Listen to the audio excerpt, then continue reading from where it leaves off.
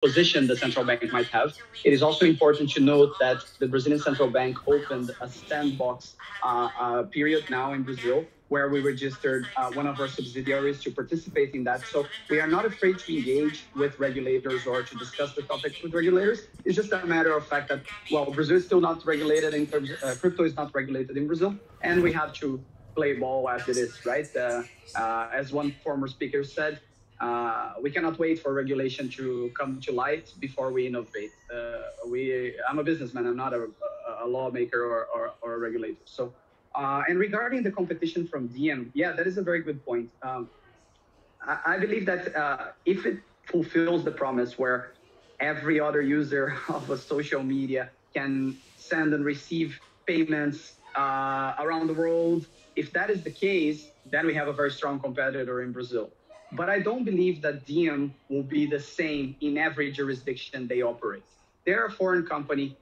Foreign companies cannot technically directly own banks or financial institutions in Brazil yet. So that would have to come with a changing regulatory framework in Brazil for it to be very disruptive in Brazil, right? We're talking about politics from the 50s that we have in Brazil, rules and laws from the 50s when it comes to financial transactions performed by foreign companies in cross-border payments and etc. However, there is another point that is intrinsical to our product.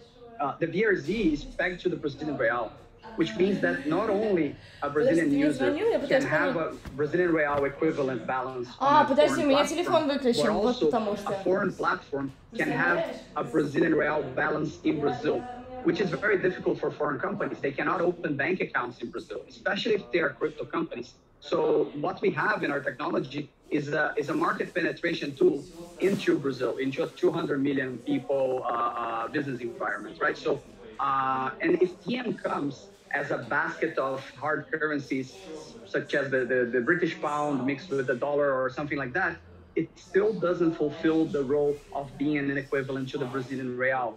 Brazilian traders on an exchange or Brazilian users of a e-wallet, let's say Uphold or any other foreign e-wallet, he wants the ability to sleep while he holds balance in a Brazilian real denominated account. He doesn't want to hold, in that specific case, dollars, pounds, or Bitcoin even, because he pays his taxes in Brazilian reais and he pays his, well, everything in Brazil in Brazilian reais. So what we offer is this synthetic mechanism where you can have Brazilian reais outside of a Brazilian environment. And that is the key thing. Thanks a lot. Johannes, maybe you will help us to tackle the question that, to me, I review the questions by our attendees, and they are very concerned about the competition, let's say, perspective of the Chinese government stablecoin. To your mind, and there is a question, is it too late for the rest of the world to face the China's DCP initiative? And you can take it from a broader, let's say, perspective on this global competition, also from the technical, let's say, point of view. How similar or different are different initiatives, and what do you expect from this competition between CBDCs in general? Okay. Well, I think most of that question has already been answered by Thiago when he said, what's the difference between CBDCs and what banks are offering right now? I mean, all the digital units which you have in your bank account is practically the same, or not only the digits, but also the functions which you have in your bank account. This is the same service you're going to get with CBDCs.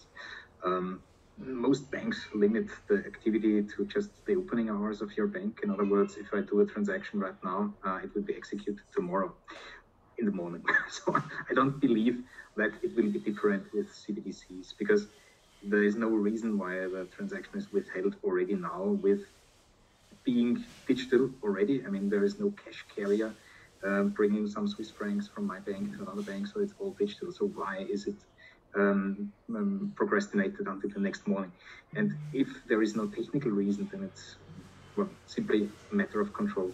And countries and banks, they would not relinquish that control. In other words, if there is no difference between CBDCs and current currencies, then what exactly is all this nervousness about with Chinese digital currency and potential other currencies now in the West? I mean, there has always been a currency war going on. At the moment, the USD is simply the dominant currency, thanks to something which goes back into the 17th. But nonetheless, there is an opportunity now for China, and let's say a window of opportunity which opens, which is technology-based, which allows them to push the digital renminbi into their Silk Road project. And although it might not be too different from the current technology which is being used for monetary transactions, the advantage of this combination, Silk Road plus or Belt and Road Initiative plus their digital currency, that is the real, under quotes, danger. I mean, China is basically offering inclusion. The West is so far trying to retain their dominance. I think the danger is not technology in that sense. The danger is trying to contain China. So I don't want to make a too deep political statement, but in my opinion, it's always problematic if barriers are erected and if frontiers are let's say, battlefronts are made. And this is exactly what's happening right now. Too late to contain a Chinese digital currency. It's never too late. It's just a matter or a question of which steps are taken in order to have an equal offering. Thanks. Thank you very much for your view on that. So the last speaker on our panel, Jason, the question to you, it's becoming more challenging to pick or choose a correct technological platform for, let's say, a newcomer who would want to issue private stablecoins. So what are your suggestions to the newcoming projects on the choice of the platform and on the major factors they should consider when they are selecting a platform for the issuance? Yeah, absolutely.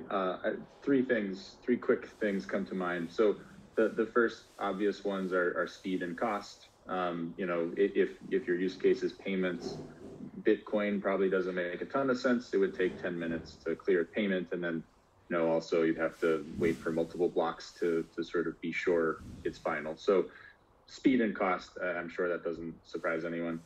The second I would point to is this question of a permissioned network versus permissionless. So as I mentioned, Stellar is an open permissionless network.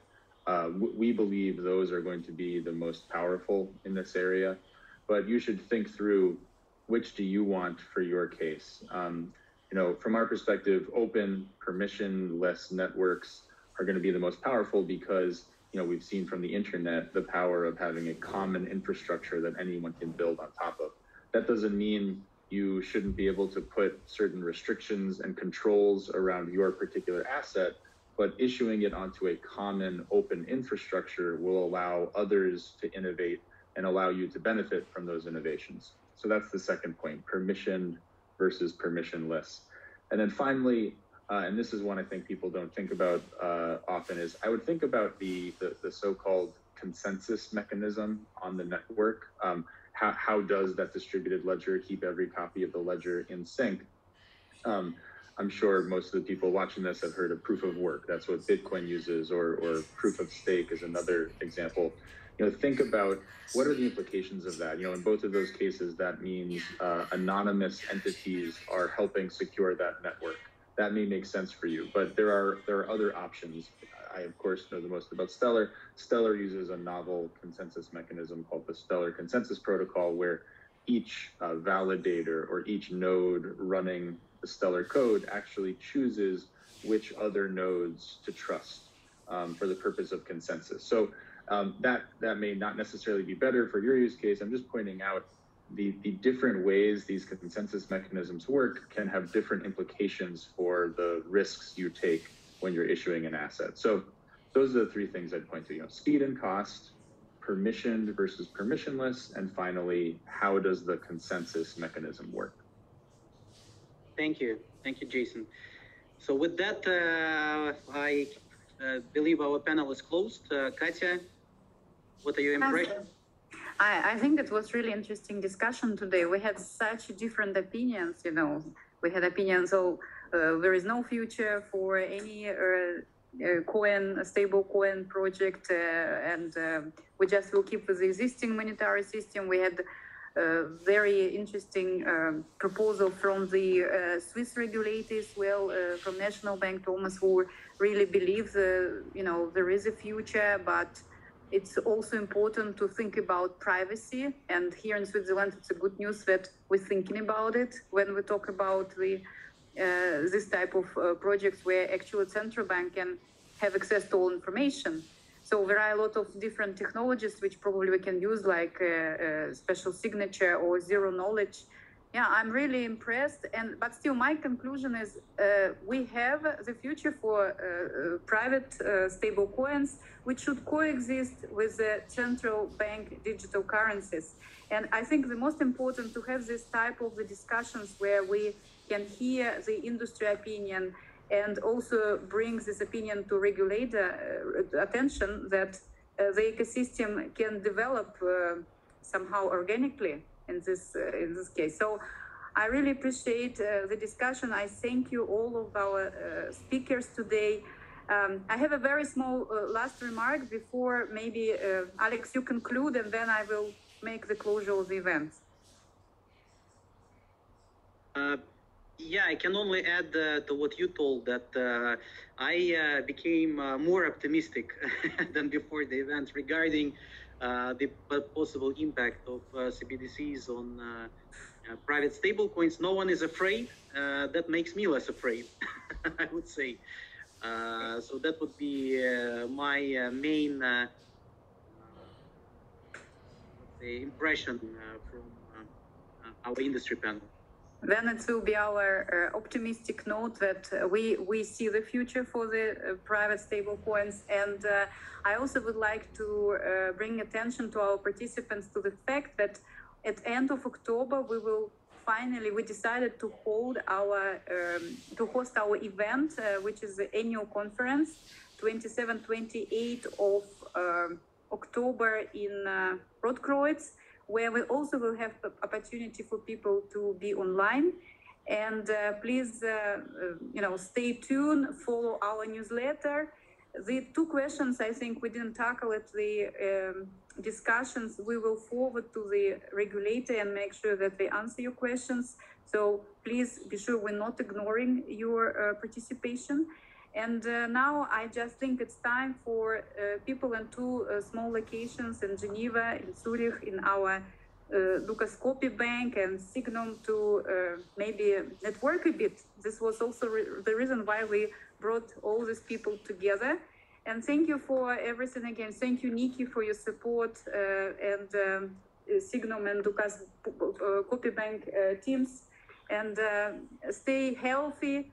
And we see you at our next events. So follow us on media and subscribe to our newsletter. Thank you very much. I close the official part of our event. Bye, everyone. Thank you very much.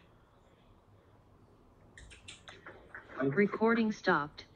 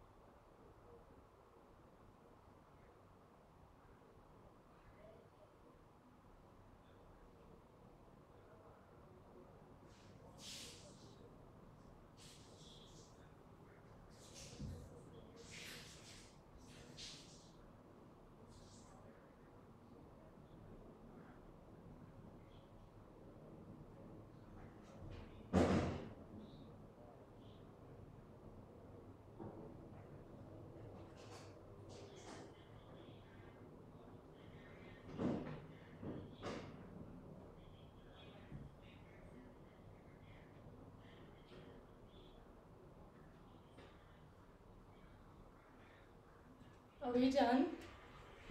Are we done in here? So if you then release them in the environment, like the examples you mentioned, weird things can happen and it can mess up with the biodiversity basically. So it is a concern, but all the startups have taken care of this that we support. It's really interesting. I'd love to see like a movie about this. It's so apocalyptic. Yeah. Really cool. And I think, you know, in a sense, like, it's just amazing that the technology exists and that we as humans are organisms. Yeah.